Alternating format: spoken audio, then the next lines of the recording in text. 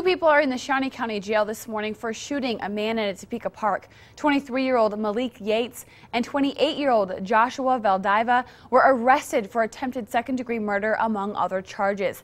Police say the two shot 29-year-old Tony Dennis at Ripley Park in southeast Topeka Tuesday night. He was taken to a local hospital and is still in critical condition. The police department says it will be boosting their efforts to fight gang-related crime after the recent shootings. But some Topeka residents are worried for their safety.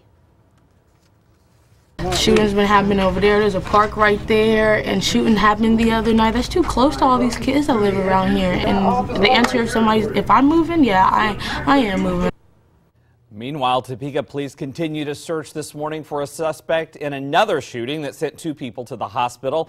This man, 19-year-old Jesse Hughes, is a person of interest in the case. Police believe he was involved in the shooting at the Carriage House Apartments Tuesday.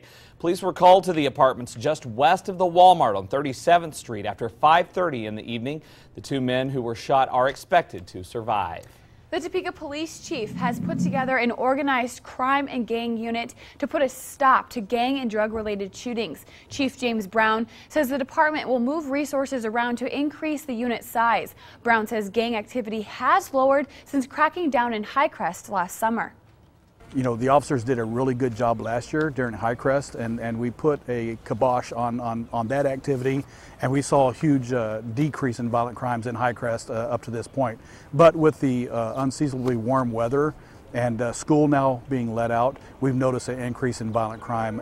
Brown also says the department will work relentlessly to find those who hurt Topeka citizens.